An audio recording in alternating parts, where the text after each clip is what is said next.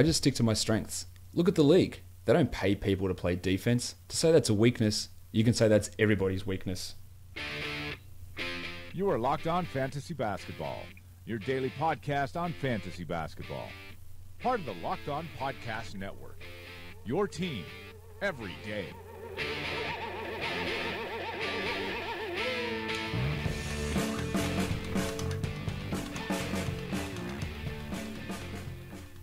Hello and welcome to the Locked On Fantasy Basketball podcast brought to you by Basketball Monster. My name is Josh Lloyd and I am the lead fantasy analyst at basketballmonster.com, and you can find me on Twitter as always at redrock_bball. We were going to be looking at quite a bit of stuff in today's show, talking about some summer league action, talking about free agency moves, trades in the NBA offseason, rotation issues, all that sort of stuff with, of course, my Basketball Monster colleague Kyle McKeown. But in the time since recording the last podcast, Kawhi Leonard has, of course, been traded. So we're going to be talking about that. We'll talk about some of the other stuff, and then we'll probably get Kyle back later on for another show to go through the rest of the stuff, because there is a ton for us to talk about. But why wait? Why waste any more time? Because now it is time for me to bring in my Basketball Monster colleague, Kyle McKeown.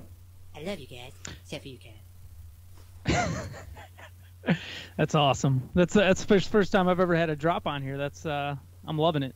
Yeah, it took me a while to find a good one. Had a few people suggest, including yourself, that to do something involving South Park, but I couldn't find the right one, and then they come out with that one. I'm pretty happy with how it turned out. But of course, I love you as well, Kyle. Don't take Cartman's words to heart.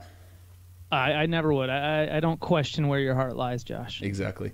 That's how it should be for everybody. All right, so Kyle, we have got lots to talk about. You sent me through a list of all the stuff you wanted to talk about. Then, of course, Shams decides at 2 a.m. Eastern to start dropping bombs on us about Kawhi Leonard in serious discussions. And as soon as Shams says it's serious, and then Woj, someone pokes Woj and goes, mate, you better get up because Shams is all over this. And he says it's in serious discussions. You know something's going to go down. And, of course, it was official while I was asleep. The parameters of the deal with Kawhi Leonard heading to the Toronto Raptors for DeMar DeRozan. We had that happen initially. We saw that was the initial reporting, and then some extra players involved there. I always thought that Poeltl and perhaps OG Anunoby, the Jedi, would be one of those guys who moved across. It turned out not to be OG. It was just Jakob Poeltl along with DeMar DeRozan and a top 20 protected 2019 first round pick. That went to San Antonio, while the Spurs sent Kawhi Leonard and Danny Green to Toronto.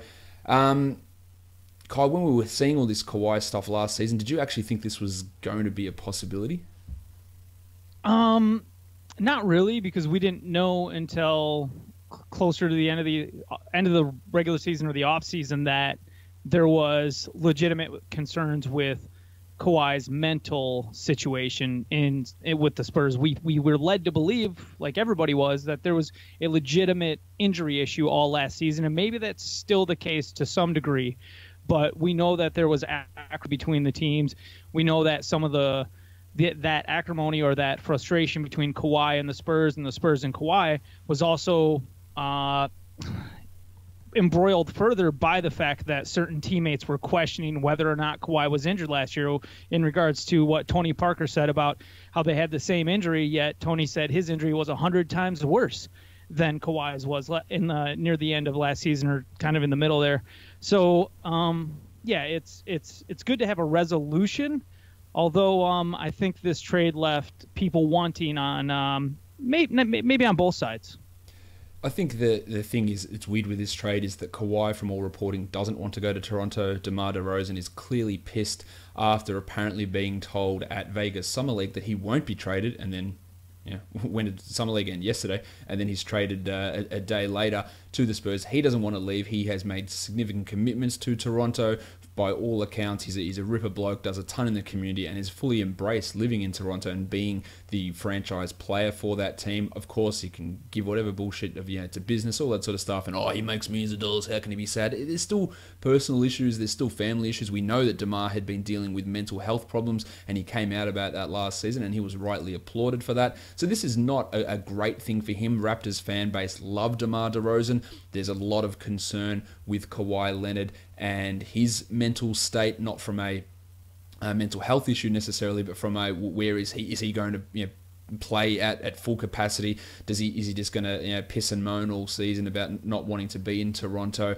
The Raptors fans have already got a little bit of their back up. The majority that I've seen anyway, but bloody Kawhi, he doesn't even want to be here while we trade away this franchise corner piece. Now, I don't think anyone can debate, Kyle, that Kawhi Leonard, a healthy Kawhi Leonard, is a better player than DeMar DeRozan. I don't think there's really too much of a debate there. And you can say, DeMar did all what he did offensively. Kawhi can do that, and you can also do it defensively. And then you bring in another great perimeter defender in Danny Green. So I think almost undoubtedly the Raptors get better. But I understand the hesitation and the reservation from Raptors fans about how all this went down, especially if Kawhi, as he says, is just going to bolt after the end of the season. Yeah, no, all good points. It's amazing to me that Toronto was able to get back Danny Green as a part of this trade too, just because even though he's older than what a lot of people think, Danny Green's still a legit contributor who is going to step in and start at shooting guard for the Raptors, a starter level player who's going to do the things that help you a lot in today's NBA in being a long-armed wing defender who can also bang those threes when he's not having his time to time slumps. The other thing is the defense on this Toronto team. You look at Danny Green, Kawhi Leonard, Kyle Lowry, Serge Ibaka, who has dropped off, of course, in his defense, but he's still decent enough. OG Anunoby, Pascal Siakam, Delon Wright, Fred VanVleet's a pesky defender. There is a ton of excellent defenders. Jonas Valanciunas is not the greatest defender, but he showed some improvements last season. But if they want to run all defensive lineups, they just put Ibaka at center. They could bring Bebe Nogueira back to be their backup center as well, and he's an excellent defender. You play Kawhi and OG at the 3 and the 4 combination, the defensive ability, and then you don't really lose out offensively because of what Kawhi does offensively, because of what Kyle Lowry does offensively. You've got Danny Green's 3-point shooting. You've got OG, I think, taking a big step forward offensively this season as well. And then you can throw Valanciunas in there for 25 minutes of offensive center bludgeoning work against especially Eastern Conference teams. It's a really interesting thing. I think that they would have to be the equal favorite, at least with the Celtics, for the number 1 seed in the Eastern Conference. How would you have them at the moment? I think that odds have the Raptors as favorite for that 1 seed. Yeah, it's adding Kawhi. He's now arguably the best player in the Eastern Conference. It's him and Giannis. If he's healthy, I think it's him. Yeah, whatever. If Kawhi is the old Kawhi, it's obviously Kawhi. Because he's been in contention with LeBron for being the best player just because of the impacts that Kawhi makes on the defensive side of the ball, in addition to his, how his offensive game had developed. How do you see the Raptors starting out this season with their starting lineup? Like, who do they push to the bench? Do we see Serge move to the bench? Do we see Jonas Valanciunas move to the bench? Does OG Anunoby move to the bench? Or do they just start off with Kawhi and OG at shooting guard and small forward and then move or bring Danny Green off the bench? I'm glad you asked this question because I've been thinking about it a lot. It's what I do when I wake up at 4 a.m. and see this trade go down. Think, shit, what's going to happen with this starting lineup? Because I know I'm going to have to talk about it. So I think, and I'm not certain on this, I think they'll move Ibaka to the bench. I think that we'll go with a Lowry, Green, Leonard, Anunoby, and Valanciunas at the 5, but they could start Ibaka at center. They could start Pascal Siakam at center. They could put Danny Green on the bench and start Delon Wright at the 2 as well. I don't think they'll go with Kawhi and OG at the 2 and the 3 with Ibaka and Valanciunas. I'm not sure they'll go with that sort of a rep, but they could. Kawhi could ostensibly play the 3. He's probably better. The 2. He's probably better playing up at the 4 rather than playing down at the 2. But I think they'll go Lowry, Green, Leonard, Anunoby, and Valanciunas with Ibaka coming off the bench. But there are so many lineup possibilities with this team. It's really, and you can talk about their playoff failures and LeBron owning them, all this sort of stuff. It's bloody scary, this team. Like, there is 8, 9 deep players where you go, I feel pretty good about these guys out in the court, and the combinations you can run with them. It's all going to come down to, is Kawhi Leonard going to be a real dickhead about it, or if he's going to buy in, then this is a really scary team. Yeah, and the fact that we've got a new coach up in Toronto in Nick Nurse, that further confuses what exactly is going to happen. I mean, it was already a question mark on who was going to end up starting at center for this team. You know what? I won't say it won't happen. I do think Pascal Siakam starting at center is I wouldn't put any money on that one. And DeLon Wright, it feels like they'd want him to continue coming off the bench because you've got another facilitator with Fred VanVleet. So just because it almost would be you just have too many ball handlers with DeLon Wright in the starting lineup next to Lowry and Kawhi. You kind of want the ball in their hands most of the time. Yeah, so I do think that it will be Danny Green starting in that spot. But again, they just have so many options. But in terms of when we look at this, Kyle, from a fantasy point of view, Kawhi Leonard, people are going to be scared off with drafting him, and I think it's going to cause him to slide. He was a guy that was a top 5, top 7 type of guy. I think you'll find him fall outside the top 10 just because of concerns with the injury. What are your early thoughts on that? Would you be willing to take that first round risk on Kawhi at this point? I really hope the Raptors I hope he passes the physical with the Raptors, and then the Raptors let him go and play in the USA minicamp next week, because if he does, that's going to alleviate a lot of, well, pretty much any concerns that we have with him being injured. And if Kawhi's not injured, then yes, you can still anticipate a discount next year, because there's going to be that 10% of people who are drafting who just say, you know what, it wasn't his injury that kept him out last year. It was his head and it was his emotions. So if that's the narrative that they buy into, then yeah, you might still see him falling to the end of the first round. But we had that issue last year, so it's hard not to at least put some validity or some weight in it to say there were people who were saying it's okay to draft Kawhi a little bit later, and there were some people who were saying, you know what, this is an instance where there's too much wealth at the end of the first round in the fantasy draft that I'm not going to risk passing up on a DeMarcus Cousins to draft Kawhi Leonard, who's coming into the year with this weird quad injury that we really don't know crap about. He was a top 7 guy his last 2 healthy seasons and played only 33 minutes per game in those. So you could make a reasonable argument that if he played up to 35 minutes, similar to what DeRozan and Lowry had done in previous stops in Toronto, of course, different coaching stuff, that he could push to be a top 5 player. Now, I'll throw some names out then, Kyle. Would you take him over Jimmy Butler? Oh, sugar mom. Most likely, yes. John Wall? Yes, absolutely. Nikola Jokic? That's a tough call, because I kind of consider Jokic as he's super consistent, and he's still growing as well too. So to know what Jokic has already provided, and the idea that he's going to have another year of growth, that's probably where you start to hem and haw over who you're going to be taking there with those guys. Paul George?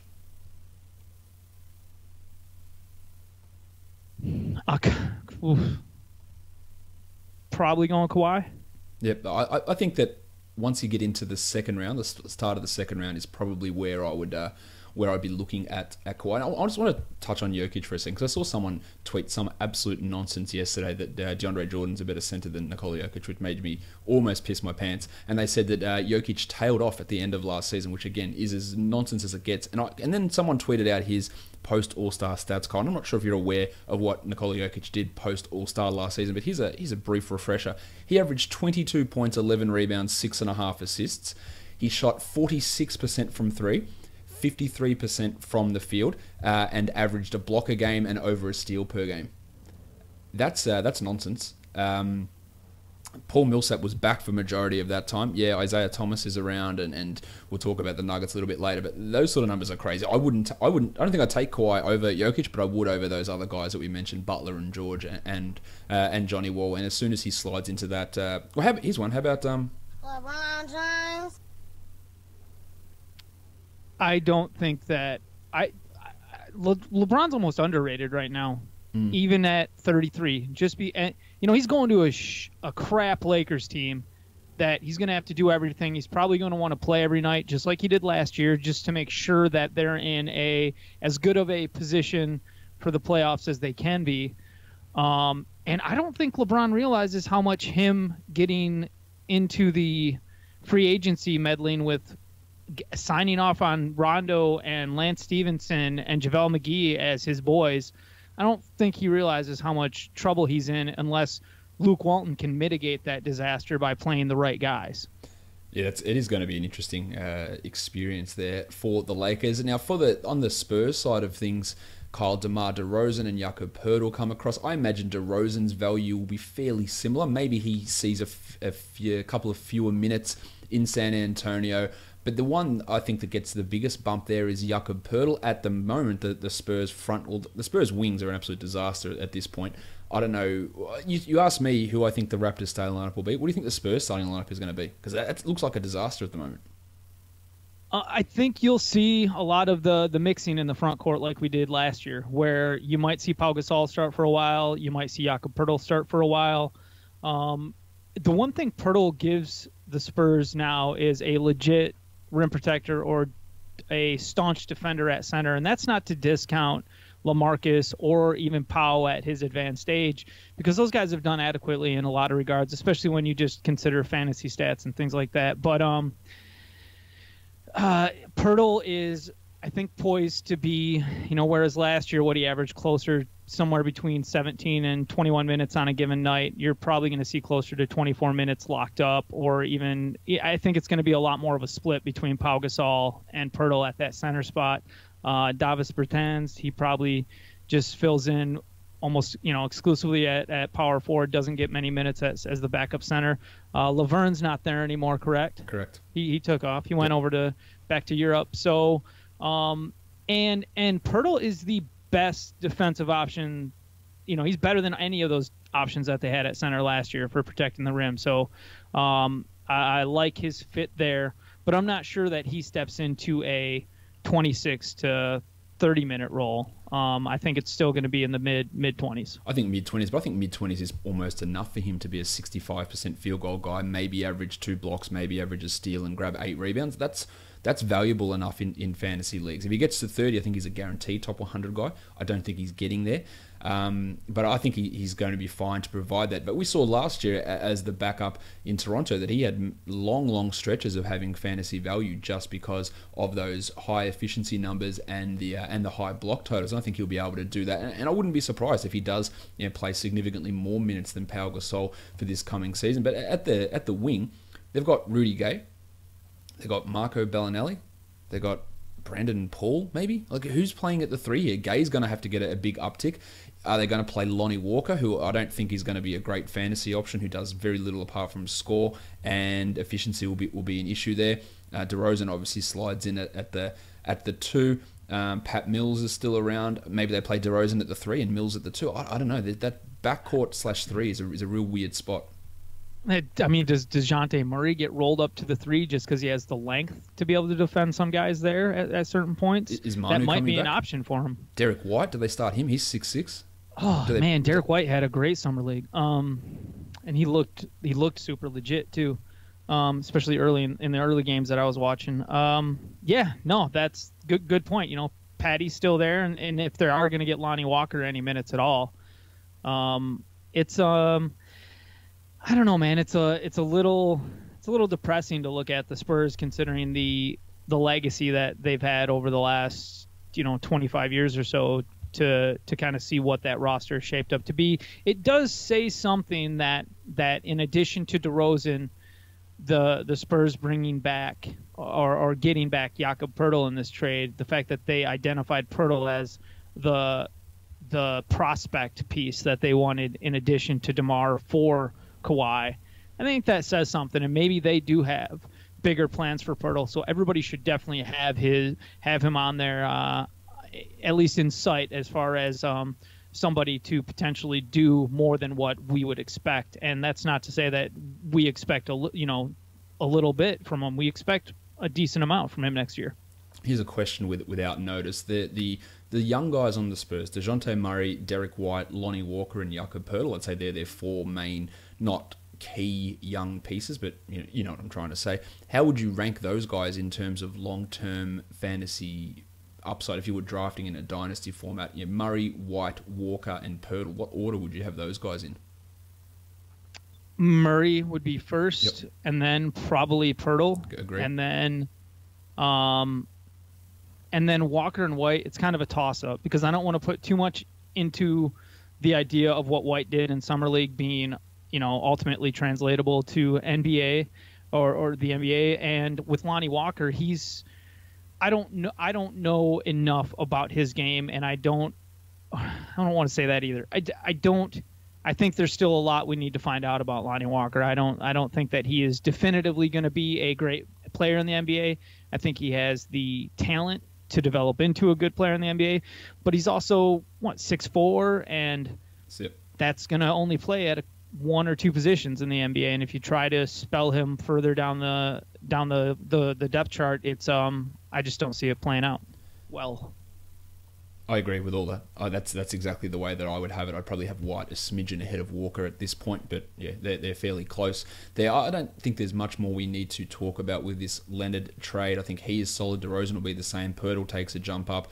Danny Green might actually play some more minutes in Toronto, but there are still options there for him. Green was still a top 150 player last season, despite his inconsistencies and despite the minutes drop. So he's not going to be he's far from a high upside guy, but he can still be that guy in deeper leagues that you use and you stream in for some of those weird out-of-position defensive stats from a guard. But Kyle, there was also another trade that went down over the last day or so with the Memphis Grizzlies acquiring Garrett Temple and sending out Ben McLemore and Deontay Davis. They also sent out cash. They also sent out a 2021 second-round pick. I think Memphis has delusions as to how good they're going to be. Both McLemore and Davis were going to be off the books at the end of this season. Who knows in 2021 how good that second-round pick's going to be, because Marc Gasol will probably be off the team. Mike Conley will be older at that point. That could be a high second-round pick, all to get 1 year of 32-year-old overrated Garrett Temple, who just honestly doesn't really do very much at all. What are they trying to do? Push for 34 wins? I don't get it. I don't get what they're doing. Just absorb. Yeah, it was a shit deal for Ben McLemore. Davis has got concentration and IQ-based issues. We know that. Ride it out for one more year. I do not understand giving up cash and a draft pick to get 1 year of Garrett Temple at the age of 32, and he's not even that good. Well, they're paying Mike Conley so much that how good they are or how bad they are kind of rides on whether or not Conley's Achilles is going to be healthy this year, and he's going to be able to play a lot of games and play at a high level. And if Conley plays a lot of games, plays at a high level, if Marc Gasol is good, his usual self, I think they are intriguing, because Kyle Anderson is a hell of a player on both sides of the ball, and I would like to see him have a higher usage rate or just be leaned on more for his ball handling ability and facilitation. The fact that, I love the way Jaren Jackson Jr. shoots the ball from three. He catches the ball high, and he doesn't, you watch a guy like Henry Ellenson from the Pistons, and he's this 6'10" dude who, loads the shot up into his hips and then pushes it out, whereas Jaren Jackson catches it high and just pushes from where he catches it. So there's this quick release. It's fluid. It's and it may look slightly awkward, but it goes in enough that and at a good enough efficiency that you're just like, wow, this might be really interesting to see how he goes in the NBA. And I think Jaren Jackson starting next to Marc Gasol is huge. Kyle Anderson at the three, he's 6'10" himself, right? 6'9", 6'10". Yeah. Garrett Temple sliding in at that shooting guard spot, he's got great size there to be a good two-way player to fit in, who's somebody you can count on, if nothing else, to be adequate, whereas Ben McLemore has just been a disappointment his whole career. I don't know. I'd actually think that the main pieces there that we just talked about, those five, are interesting and could make the Grizzlies interesting. I'm not totally sold on the things they've got off the bench there, so maybe they can find a way to add other pieces. I don't really know how they'll go about doing that, but yeah, I think they're a little bit interesting. And Mike Conley and Marc Gasol have had such a productive career together as far as getting wins in spite of the talent around them a lot of the time, that, you can't think that those 50-win seasons the Grizzlies were having in the past were all because of Tony Allen, So, I don't know. I've got a little bit of sneaky hope for them, and I guess I'm probably just way more of a Kyle Anderson lover than probably is even deserved. I love Kyle Anderson as well. I'm not convinced, but what you said is true about Gasol and Conley, dragging this team. Part of the other problem is that they've got a wet sock as a coach in JB Bickerstaff, and I'm not sure what he's going to be able to provide. And let's be clear, Garrett Temple, he might come in and start at the 2. He is not a fantasy option. He'd need to play 51 minutes a night to be close to a top 100 guy, and he's clearly not going to be able to do that. They've also got the Brookses, Dylan Brooks, Marshawn Brooks, Wayne Selden there as well, who are all going to be battling for minutes at the 2. Aaron Harrison, who showed that he could be an NBA rotation caliber player at some point last season. So there's a bunch of okay-ish type players there, and no one going to stand out. So I think Temple's impact probably impacts Dylan Brooks and Marshawn Brooks' ability, or Wayne Selden's flyer type upside, because they're all going to be cutting into each other's minutes.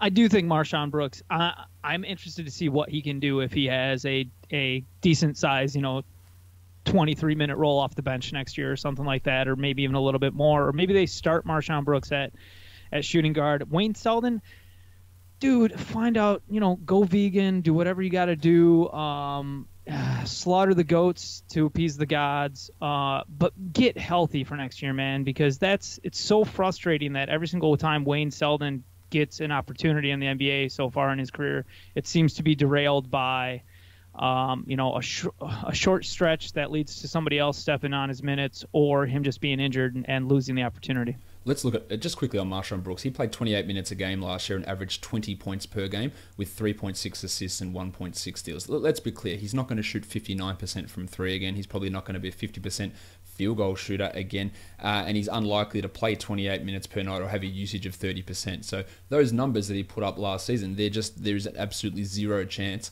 that he's going to be getting anywhere close to that efficiency-wise or volume-wise. So don't be looking at it and go, shit, he was the 18th player on a per-game basis. Yes, only 7 games, but that stuff's not going to hold. The usage, the shooting, even the steal rate, the assist rate, it's not going to hold when these other players are back. And now he has to battle the other Brooks and Selden and Temple, and and Harrison. He's just not going to get this level of playing time next season. So don't get overly excited by a big performance from Marshawn Brooks, who, Kyle, amazingly, is 29 years of age, and he's going to turn 30 at some point during the season. I don't think many people will realise just how old Marshawn Brooks actually is. I actually wasn't aware that he was that old. He was picked in the 2011 draft, which again doesn't feel right at all.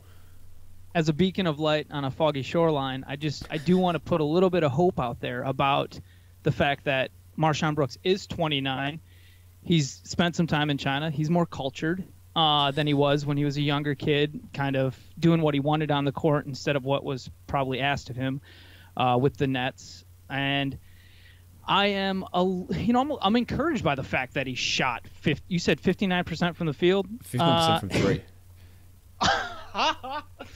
Okay, if he regresses to the mean, then it still might be really damn good. So to be fair to Brooksy, he did shoot at some ridiculous percentages in China, and I know China's a much lower level league, and counting stats are always inflated. But when you're shooting at an efficient rate, efficiency is still the same. The level of defense you've got is not exactly the same, but it shows that he has become a more efficient shooter.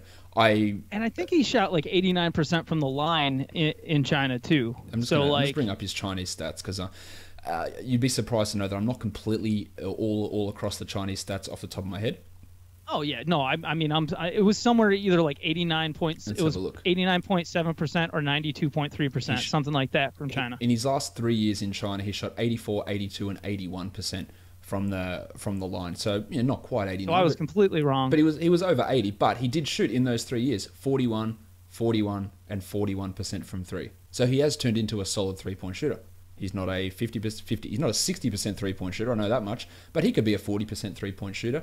His overall field goal percentage in his 3 China years, 53, 50, 51. So the efficiency is clearly well up. You don't expect it to hold at that level over a full season, but he's shown some significant improvements in his time over there in China. Even had a decent assist rate, but again, with Conley around, Gasol facilitating, Kyle Anderson facilitating, he's not going to have the ball in his hands anywhere near as much as he did in China, or as much as he did for those final 7 games of last season. So that was another trade that went down. I don't think we need to pay any attention to Ben McLemore or Deontay Davis going back to Sacramento. But Kyle, what I do think it means is that we know that Dave Yeager was really, really loving the Dutch Riders on Garrett Temple and would play him at every opportunity that he could. And now he doesn't have that opportunity. So what that means to me is we're going to see more Bogdan Bogdanovic at the 3, more Buddy Hield at the 2 in combination with each other, when that barely happened last season. So that can only mean good things for both Buddy and for Bogdan's value for next season,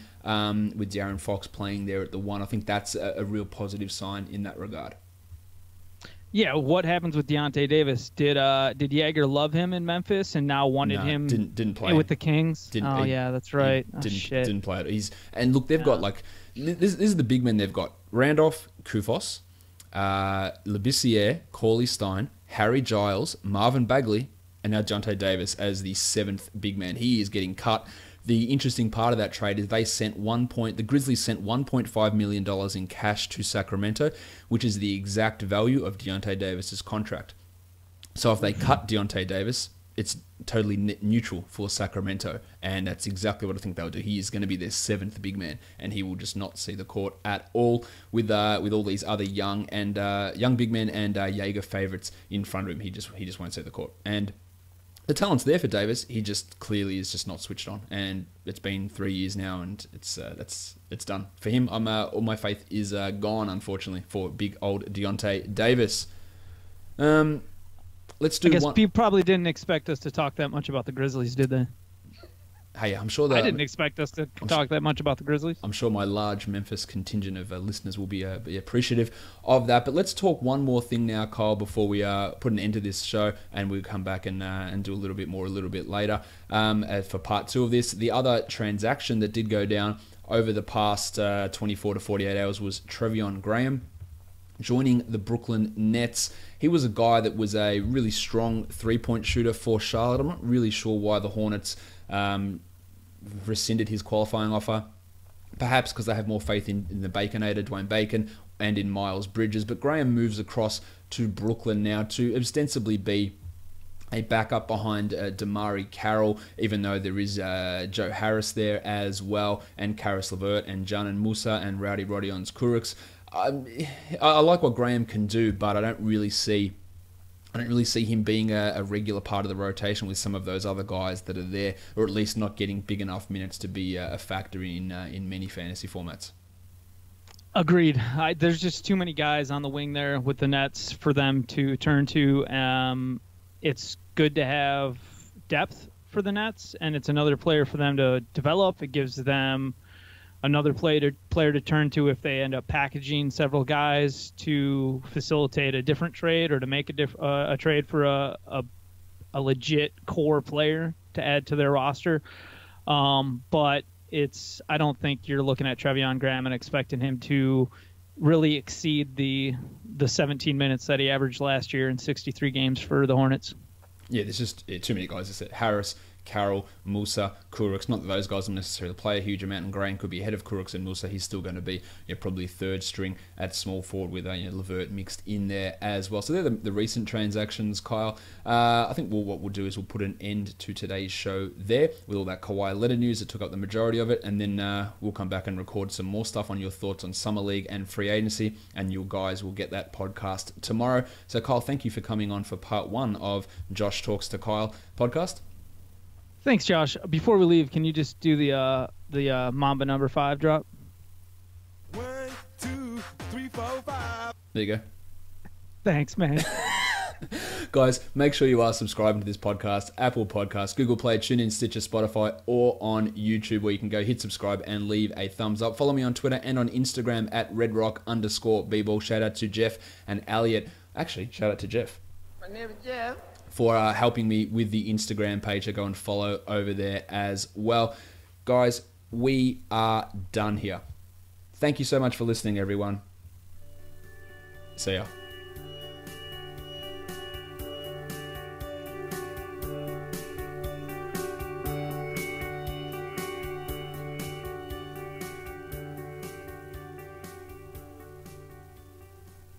Jabari Parker.